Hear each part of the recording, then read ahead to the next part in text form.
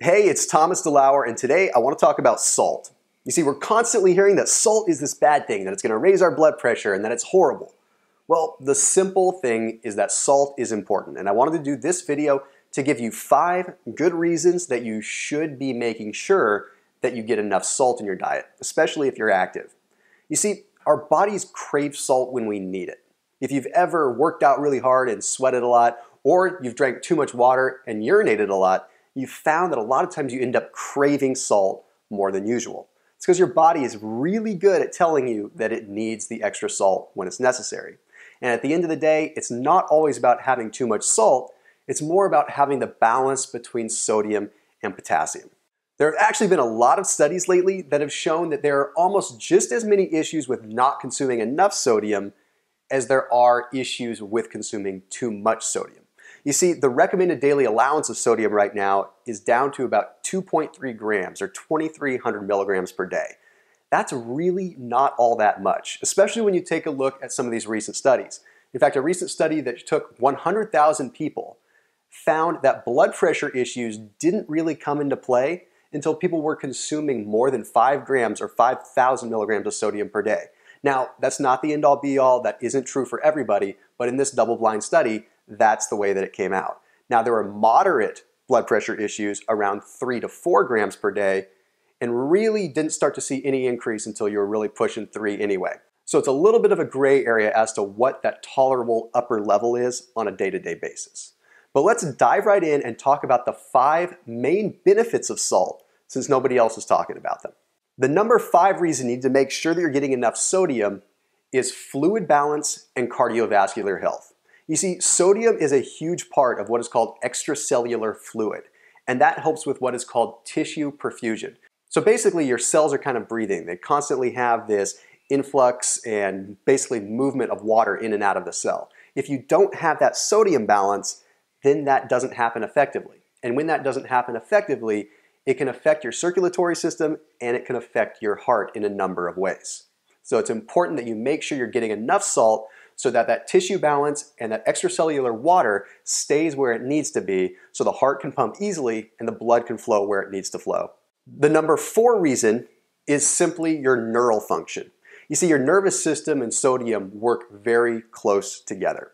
See, a lot of times when neurons are firing, when your brain is sending messages, what's happening is concentrations of sodium and chloride are constantly changing. And you see, we have to look, salt is made up of sodium and chloride. So these constant changing values are what really allow your brain to tell your body what to do. In a sense, without sodium, the neurons cannot fire and your brain will not be able to communicate effectively, so your body won't be able to move right.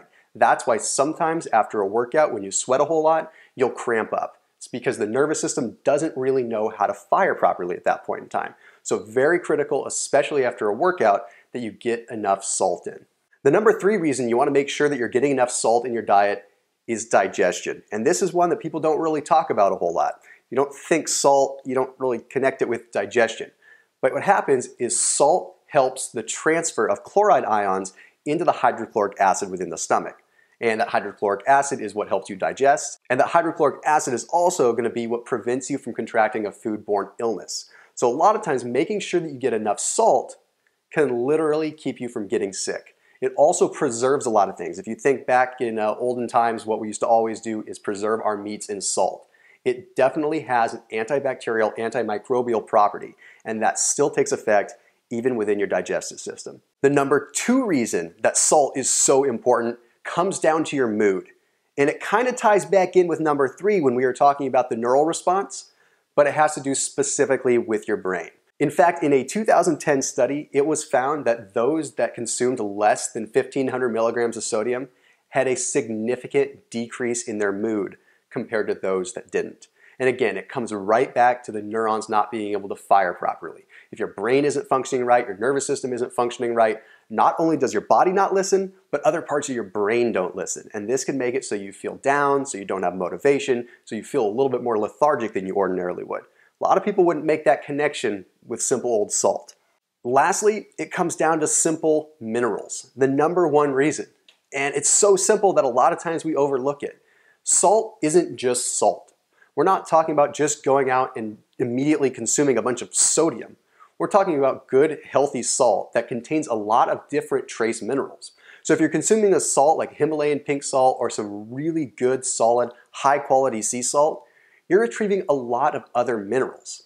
You see, when you consume regular table salt, it usually is iodized. It's got iodine added into it. A lot of times it has a lot of other chemicals added into it. But if you're eating good, solid salt from the earth, you're going to get a lot of those trace minerals that play so many critical parts to your day-to-day life. Things like chromium, things like iodine, things that are going to help you digest, things that are going to help boost the metabolism.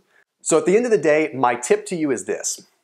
Rather than forcing yourself to remove sodium from your diet or really struggling hard to find low sodium foods all over the place, just try to eat a balanced diet that's going to get you enough in the way of potassium so that you can have that healthy mineral balance. Because remember, sodium and potassium are working together, and it's all about a ratio. So if you can keep that ratio in line, you're gonna feel great. As always, keep it locked in here on my videos, and I will see you in the next one.